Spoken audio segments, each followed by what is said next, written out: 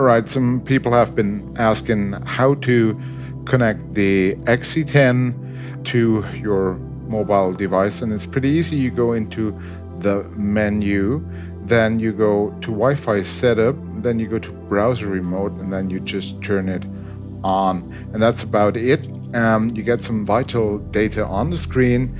You get an IP address, the SSID of the camcorder, and the camcorder's password, and that's about it. Next thing is that on your mobile device you go into the Wi-Fi setup, then you select the Wi-Fi connection of your camera, the SSID that you've seen before, and as password you simply type in the long number that's on the camera screen, and then you connect to that Wi-Fi, and we're connected now.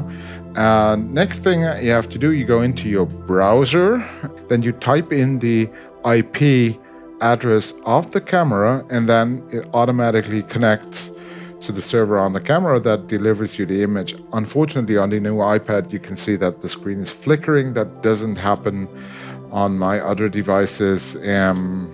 Yeah, so probably they have to update that or fix it. But as you can see, you now have a live image and you can control your XC10 through your mobile device.